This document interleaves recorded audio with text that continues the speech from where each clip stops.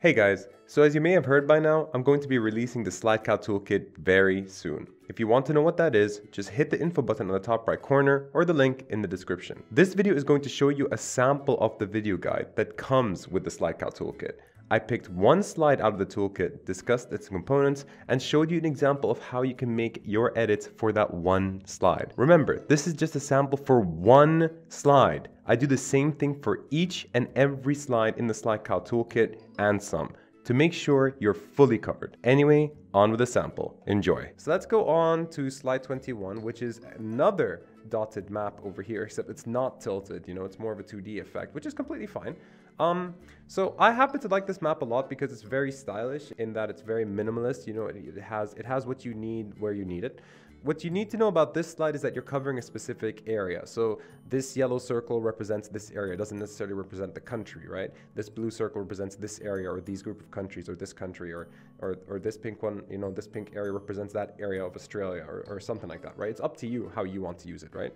So let's discuss the components. We have a dotted map over here, which is very editable, and I'll show you that in the example coming up.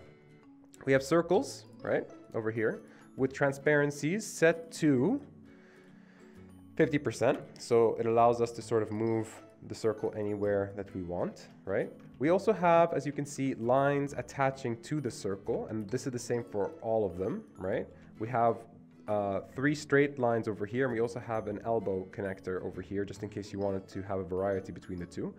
And we also have some text, as always, a line to the left or right, depending on the positioning of the text itself. All right, so what are the examples we can play around with? Well, let's see. Let's say I just want to cover 2 areas instead of 1. So I'm just going to be covering this yellow one over here. I don't need this blue one. Actually, let's just make a duplicate of the slide before we do anything. So I don't need this blue one, and I don't need this red one. And then I'm saying, hold on, I think the pink one has to cover a lot more, right? All the way there, yeah? And I think the yellow one has to cover, just smaller area, but right over here. In that case, I could just move this all the way down here and just, move it just like that. And I can keep that one where it is. Perhaps I can just, highlight everything and group it. Bring it up like this, and perhaps I can even bring it into the middle like that to show that there's more white space around the slide, which is very effective, right? Let's also say I'm not too happy with the dots. Aha, see?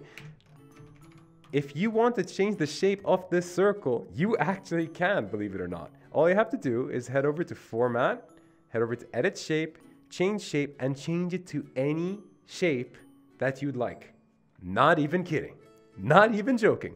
You can, for example, change it to hearts. Boom, everything's a heart. You can, for example, change it to lightning bolts. Boom, everything's a lightning bolt. You can, for example, change it to a block instead of a dot. The possibilities are endless. It's whatever you want it to be. And that's what makes this map fantastic.